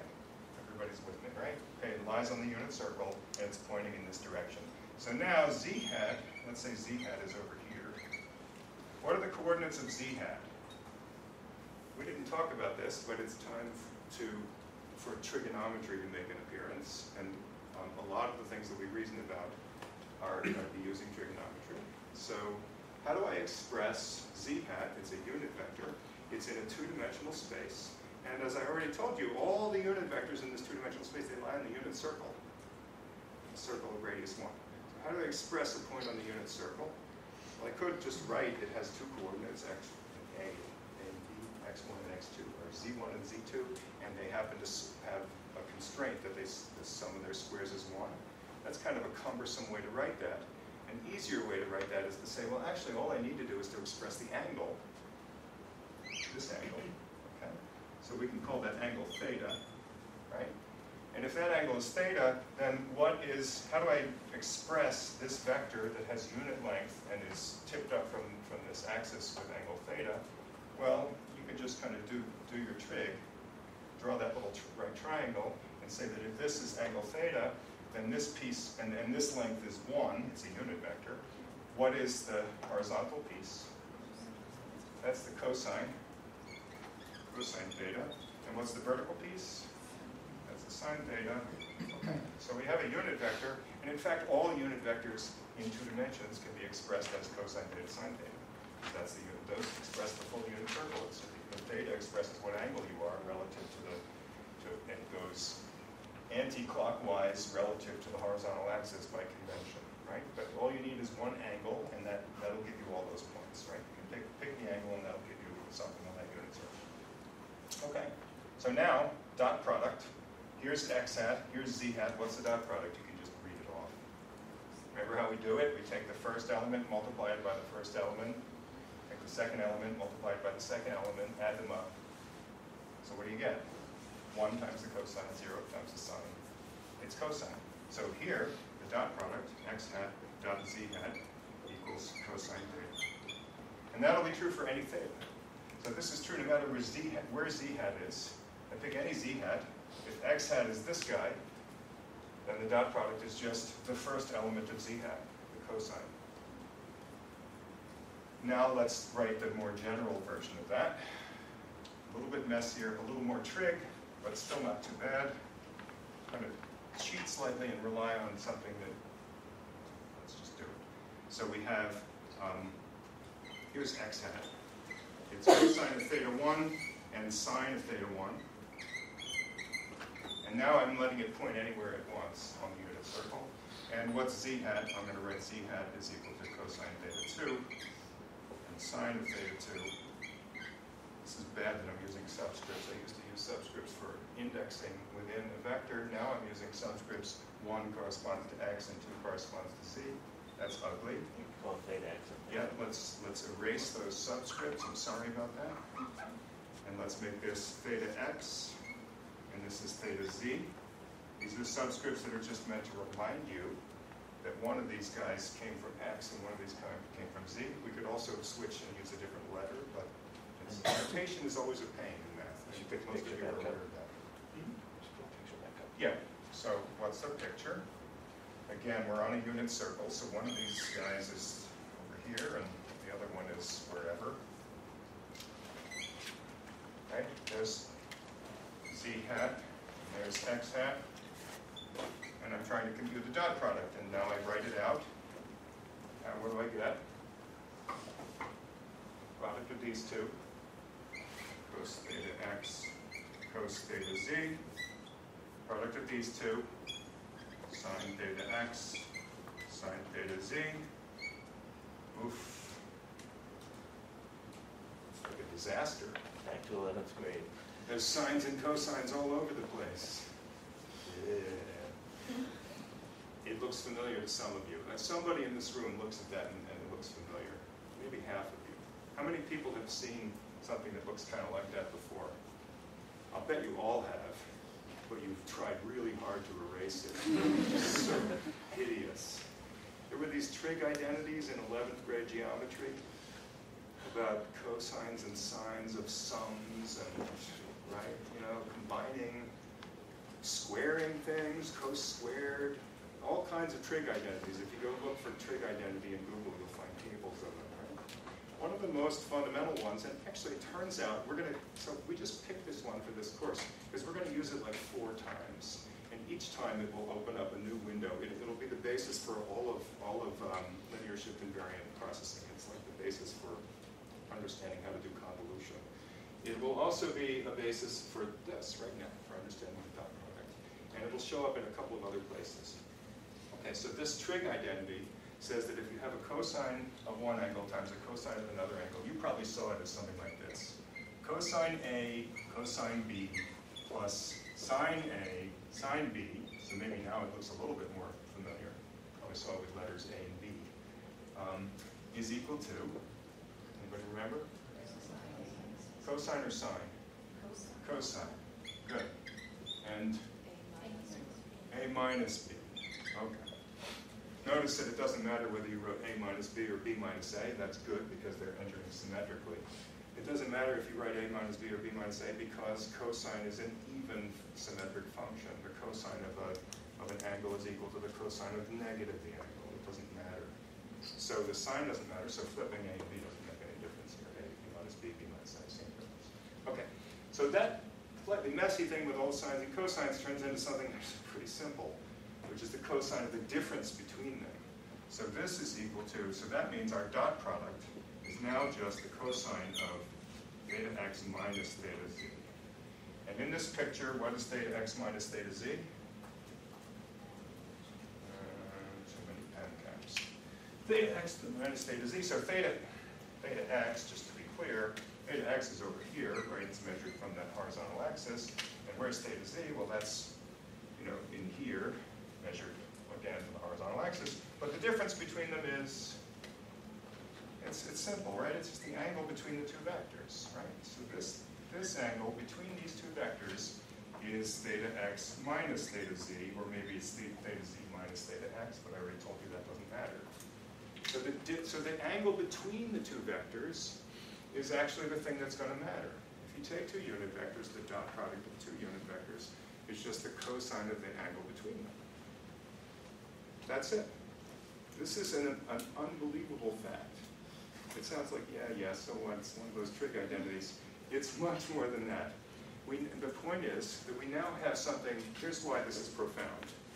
We start with something where we have coordinates, x1 and x2. In Euclidean geometry, we describe things in terms of coordinate systems. We have a horizontal coordinate, we have a vertical coordinate, right? We're taking these 2 vectors, x and z, we're combining them in a way, we're smashing their coordinates together in this funny way to get out a number. The number we get out doesn't actually matter, isn't going to depend on the coordinate system. What's going to matter is the angle between the vectors. So if I were to rotate these 2 vectors around, so it's the same 2 vectors, but I just rotate them around, the angle between them is the same, their dot product will be the same. It doesn't actually, and if instead of rotating the 2 vectors, I were to take my coordinate axes and just say, well, I don't really like this horizontal and vertical coordinate axis, I'm just going to rotate my coordinate system and use a different coordinate system, that still doesn't affect this. So even though these vectors are expressed, they're written down in terms of some coordinates, x1 and x2, z1 and z2, in the end, when you take a dot product, those coordinates aren't going to really matter. What's going to matter are three things. The angle between the vectors, that's this piece. The cosine of the angle between the vectors. And of course, I left out the thing that we dropped by the wayside, which was over here, that this was goldfish swimming to the left, proportional to the product of two of their lengths. We dropped it out because here we were assuming the unit vectors, but if we put all this back together, the dot product of these two things expressed in some coordinate system is equal to the product of the length of the first one, the length of the second one, and the cosine of the angle between them. So the dot product has taken something about these two vectors expressed in some coordinate system and has handed something back to us that's about their geometry. It's about the angle between them and their lengths. So that is where all the power is going to come from. That's where the pictures come from. That's why we can reason about these things and draw pictures of them, because this dot product thing, this operation, is really embodying a lot of geometry. So we're going to work with that. But notice, think about it a little bit, and we'll get to it next time, but think about a little bit what happens if the two vectors are pointing in the same direction, what happens to their dot product? If they're perpendicular to each other, what happens to their dot product? If they have the same length, what happens to their dot product? What happens if you take the dot product of a vector with itself, which is a perfectly legitimate thing to do? You can take x dot to x. What does that give you? And think through those things, and we'll go through the rest of this next time. Okay, see you Thursday.